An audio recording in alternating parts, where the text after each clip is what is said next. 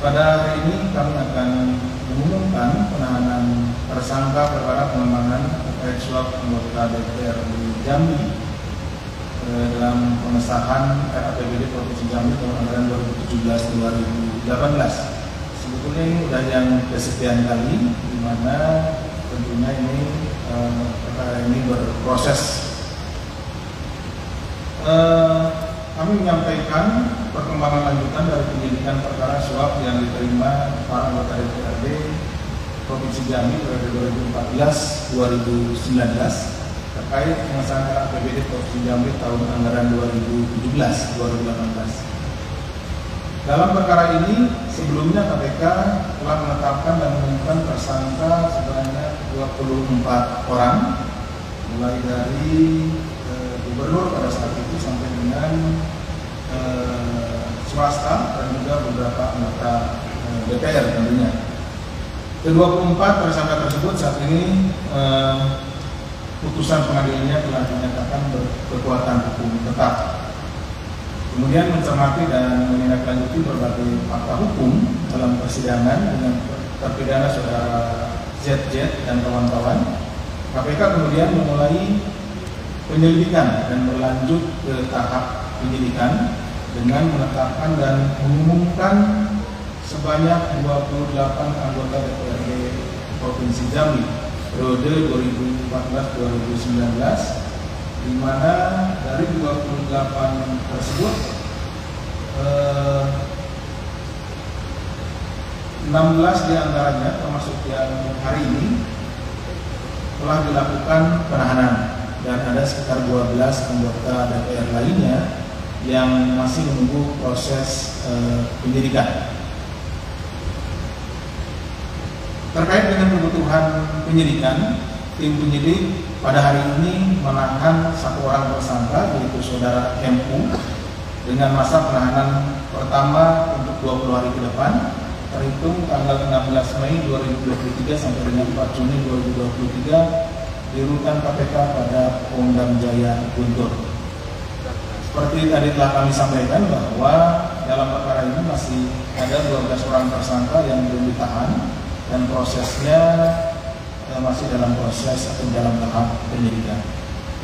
Adapun konstruksi perkaranya seperti yang telah disampaikan pada kesempatan sebelumnya, di mana RAPBD Jambi tahun anggaran 2017-2018 tercantum berbagai proyek pekerjaan infrastruktur dengan nilai proyek mencapai miliaran rupiah yang sebelumnya disusun oleh Pemprov. Untuk mendapat persetujuan RAPBD dari DPRD Jambi, maka tersangka MU, yaitu yang menjabat sebagai anggota DPRD Jambi periode 2014-2019, meminta sejumlah uang dengan istilah ketok, palu. Jadi ada persetujuan, tadinya diajukan oleh pihak eksekutif, kemudian diajukan ke legislatif, dan untuk persetujuannya meminta sejumlah uang. Nah, istilahnya uang ketok, palu. Dengan permintaan tersebut, saudara ZZ selaku gubernur pada saat itu melalui orang kepercayaannya, saudara PS yang berprofesi sebagai pengusaha, menyiapkan dana sekitar 2,3 miliar. Jadi proyeknya nanti akan dilaksanakan oleh yang membiayai tadi saudara PS, karena dia mengusahakan uang untuk ketok. Mengenai pembagian uang ketok palu disesuaikan dengan posisi dari para tersangka dengan DPR. Besaran nilainya antara 100 sampai dengan 400 juta, karena ada anggota, kemudian juga ada ketua, itu berbeda-beda. Tadi nilainya antara 100 sampai 400. Kemudian mengenai teknis pemberiannya, saudara PS di pengusaha yang juga menyerahkan 1,9 miliar pada saudara TH dan saudara ZH sebagai perwakilan dari tersangka MU, salah satu yang mendapat bagiannya dalam tersangka MU tersebut. Besaran uang yang diterima oleh saudara MU yaitu sebesar 200 juta rupiah. Dengan pemberian uang dimaksud, selanjutnya RAPBD tahun anggaran 2017 dan 2018 disahkan. Jadi setelah dapat uang ketok palu, setelah terbagi, kemudian disahkan.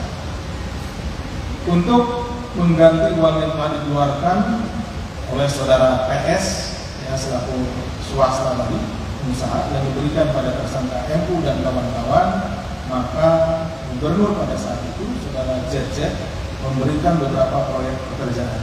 Jadi sistemnya ijon, mengeluarkan dulu sejumlah uang, kemudian setelah di ketok palu, setelah disetujui, baru dia mendapatkan beberapa proyek untuk mengganti uang yang telah dikeluarkan. Terhadap tersangka disangkakan melanggar pasal 12 huruf A atau pasal 11 Undang-Undang Republik Indonesia Nomor 31 Tahun 99 tentang pemberantasan tindak pidana korupsi, sebagaimana telah diubah dengan Undang-Undang Nomor 20 Tahun 2001 tentang perubahan atas Undang-Undang Nomor 31 Tahun 1999 tentang pemberantasan tindak pidana korupsi. Junto pasal 55 ayat 1 ke 1 KUH pidana. Itu yang bisa kami sampaikan.